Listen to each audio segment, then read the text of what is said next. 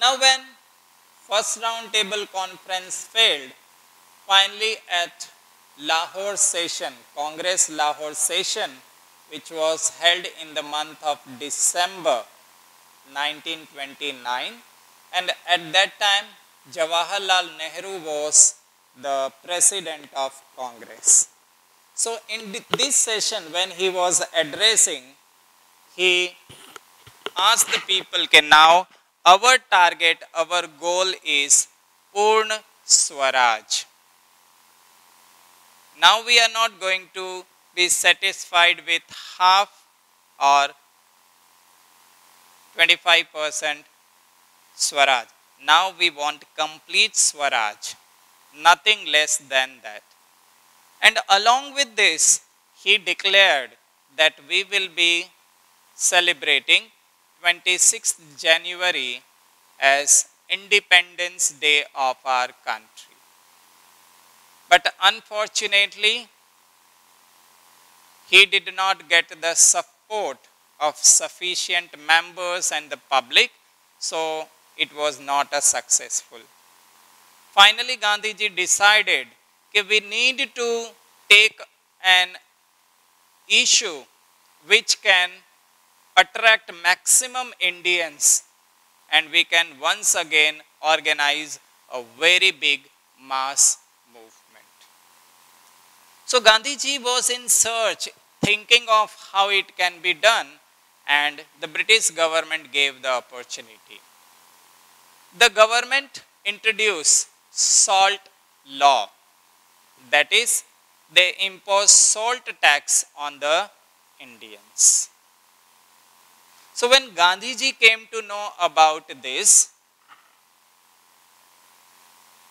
right, so here we can see the picture of salt march, Dandi march, or salt satyagraha.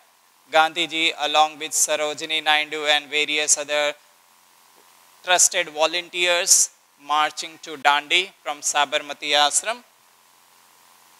Here you can see the map. This is our map of Gujarat. Here you can see Sabarmati Ashram, which comes in Ahmedabad. From here they started walking finally to the Dandi, that is in Navsari district, a coastal area. Right? This is altogether 240 miles. Right? So we will be discussing about this very soon. So I was talking about Gandhiji got the opportunity in the form of salt tax. So finally, when people approached Mahatma Gandhi, Gandhiji wrote letter to Viceroy Irwin, right, in the month of January 1931. So now what happened?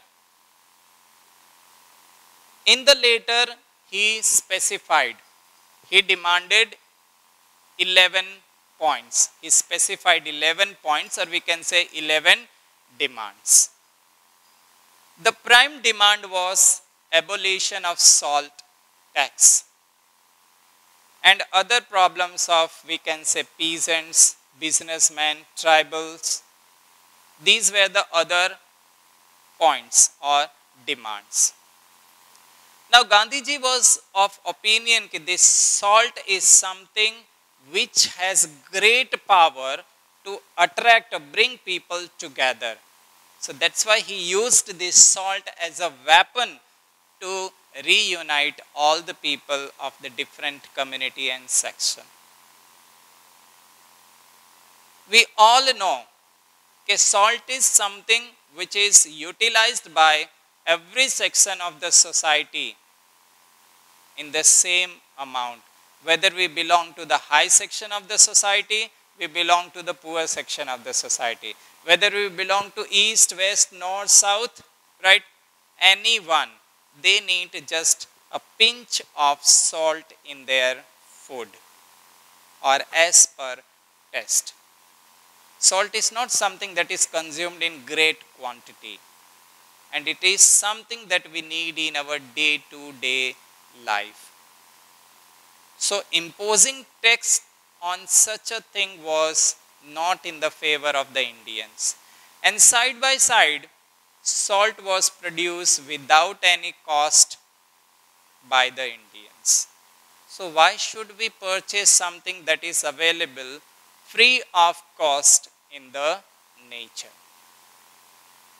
So finally, Gandhiji, as we have seen, wrote later to Viceroy Irwin, and he even gave the warning, okay, if by 11th March, if our 11 demands are not fulfilled, we will start salt satyagraha. And finally, Viceroy Irwin denied to accept or fulfill any of the demand. And as per the Gandhiji's words, he started the salt satyagraha. So Gandhiji started salt march or salt satyagraha from his ashram in Ahmedabad, that is Sabarmati ashram, with his most trusted volunteers, right?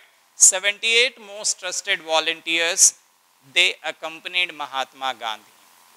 And from Sabarmati ashram, finally to Navagam, then we have Anand, Nadiyad, Borsad, Kanakpura, then Amod, then Dehrol, Mangrol, Bhaktam, Dehat, Surat, Navsari, Matwad, and finally to Dandi.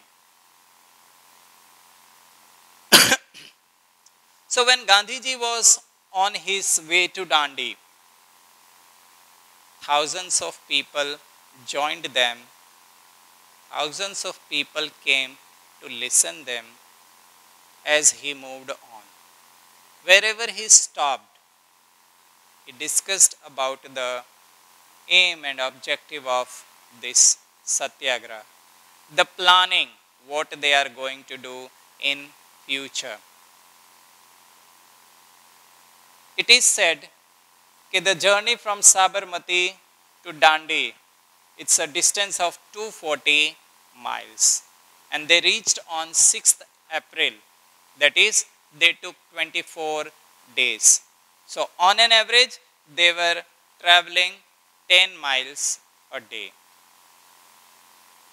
So when they reached Dandi, Gandhiji and the people, they boiled seawater, and finally they broke the salt law. This marked the beginning of civil disobedience movement. So, as I discussed with you, okay, what the salt march was. So, salt, a powerful tool to unite the nation. Gandhiji wrote later to Viceroy Irwin stating his 11 demands. So these 11 demands consisted of all the section, and the best among them was abolition. The prime demand was abolition of salt tax. Salt is something which is consumed alike by the rich and poor both. Finally, Gandhiji along with his 78 volunteers, as I discussed, covered 240 miles from Sabarmati to Dandi, walked 24 days, that is 10 miles a day. Thousands of people came to meet Gandhiji, reached Dandi on 6th April, boiled the seawater and broke the salt law. Now we are going to start with the new topic. So till now we have discussed how non-cooperation movement began, why it was called off by Mahatma Gandhi, then finally starting of the civil disobedient movement with salt march. Now we are going to learn how non-cooperation movement and civil disobedience movement was different from each other. This question is asked for 3 or 5 marks in the board exam. So it's quite important to understand the difference between the two mass movement that was started by Mahatma Gandhi.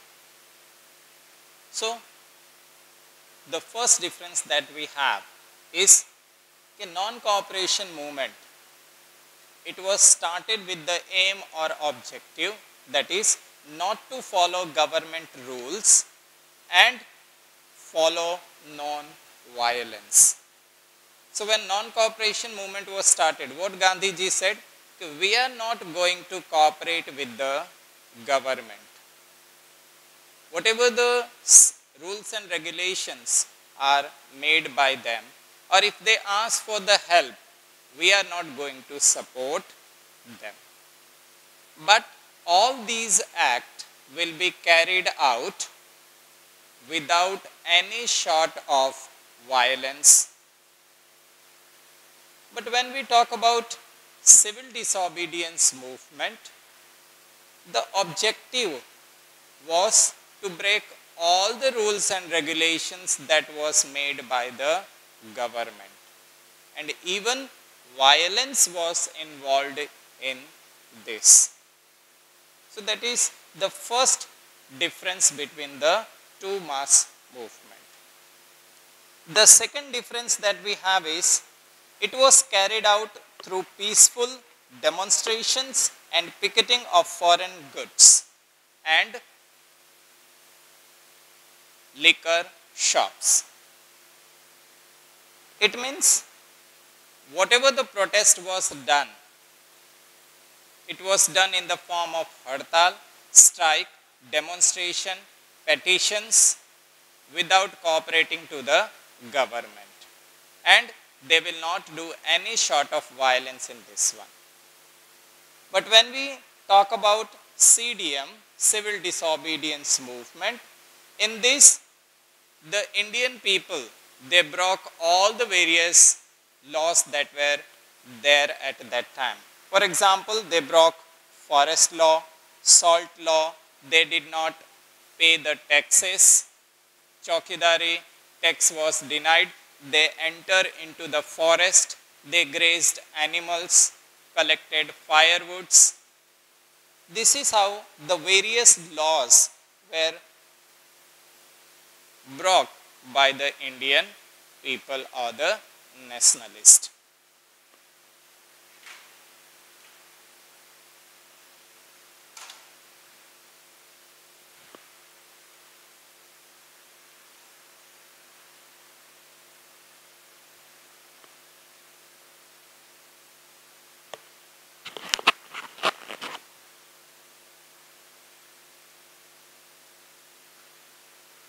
Further we talk about, so what was the aim? The aim behind non-cooperation movement, right, was to unite Hindu and Muslim. Because Gandhiji was very well aware, okay, if these two community is united, then only the Swaraj is possible. If these two communities are not united, it is going to be a tough job for Gandhiji to attain Swaraj. Whereas the aim of CDM, that is civil disobedience movement, was to attain Purna Swaraj, or we can say complete independence. In between we have learned, okay, even before when First World War started, the British government promised to give dominion status in future. Once the war came to an end, nothing was granted to us. Again, when Simon Commission came, it failed. Again, Viceroy Irwin promised for dominion status in indefinite future. But Congress did not find it attractive offer for them, and that's why first round table was. And at Lahore session where Congress met in 1929, Jawaharlal Nehru demanded for Purna Swaraj. Now we are going to fight for complete independence, nothing less than that.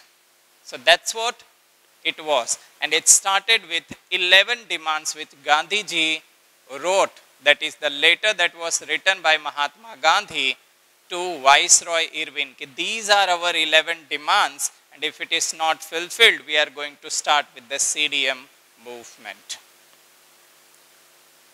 Now, the reason why non-cooperation was called off and the reason why CDM was called off. So, no doubt in both the violence was there, but the violence was different.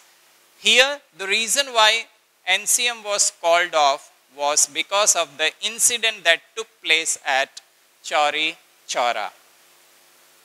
We have learned that when demonstration was done, the satyagrahis were beaten, firing was done by the police. Finally, the satyagrahis, the nationalists, they burned the whole police station, and in this incident 22 policemen died.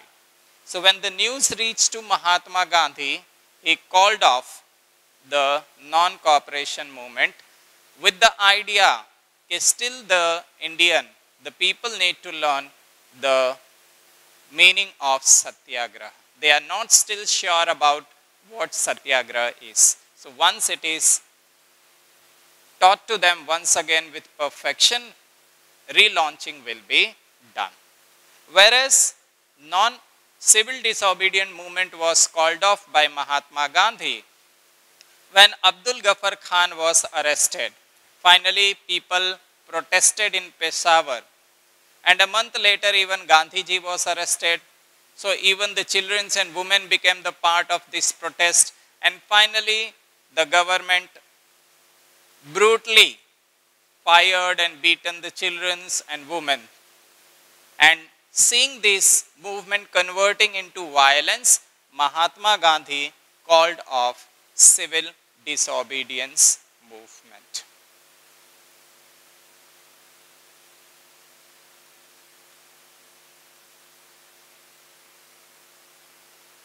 So that was the difference between the two.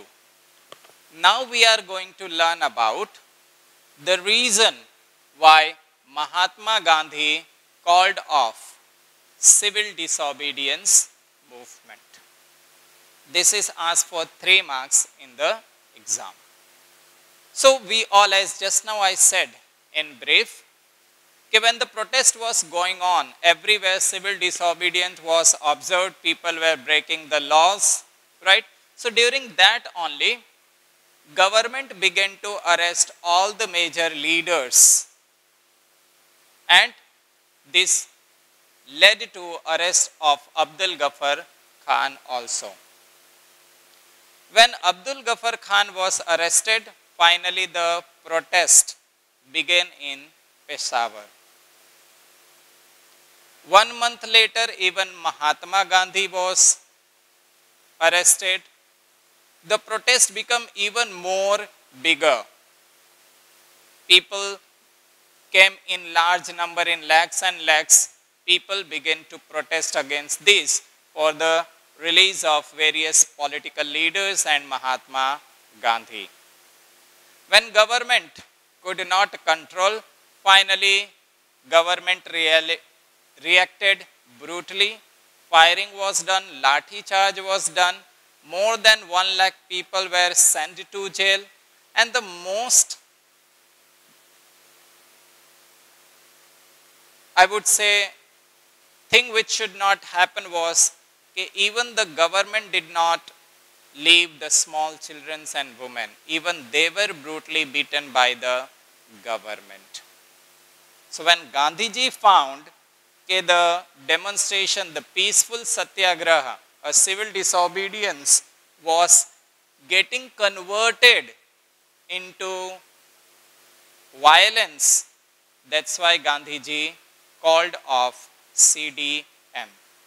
So when Gandhiji was called off, we have seen during this movement many buildings, government buildings, post office, railways, everything. Why now? People were quite angry with the arrest of the Congress leaders and especially Mahatma Gandhi. And this is what led to the violence, and finally Gandhiji called off.